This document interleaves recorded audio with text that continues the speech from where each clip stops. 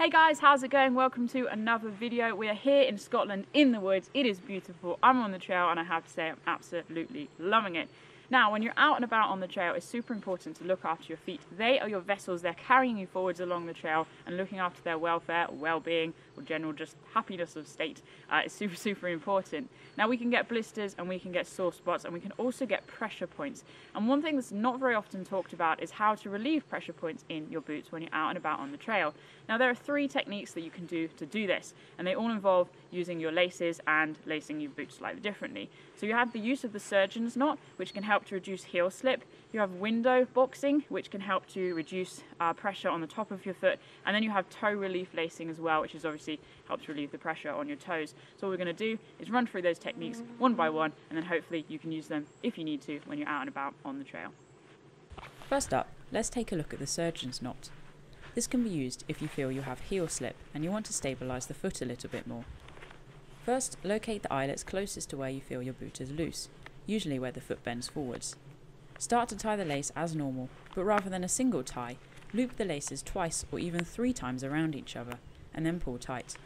They should lock in place nicely as you move up to the next set of eyelets and repeat. Finish by tying off the lace, but be careful not to pull too tight so that you cut off your blood circulation. Next up, if you find there's pressure on the top of your foot, you can loosen this by unlacing your boot right down to under the pressure point, then relacing by going straight up to the next eyelet. Finish by tying off the boot as normal. You can even use the surgeon's knot to hold the laces in place nicely.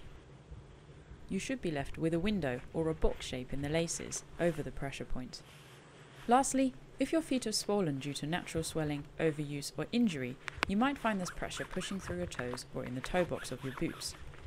You can alleviate some of this pressure by completely unlacing the laces, then rethreading but skipping the first set of eyelets. Tie off the boot as normal. It is possible for laces to break, so I usually encourage hikers to carry a spare set. They can always be used as a washing line if you don't need them in your boots. So there you have it guys, 3 super simple techniques you can use on the trail should you find yourself in pain with your feet. Hopefully not though. If you are experiencing prolonged pain, do consider possibly looking at getting some other boots, or maybe even speaking to a specialist. Hopefully there's nothing wrong with your foot, but don't be afraid to take things a step further if you actually need to. But for now, that's all we've got. Enjoy your next adventures and stay wild. I'll see you on the trail.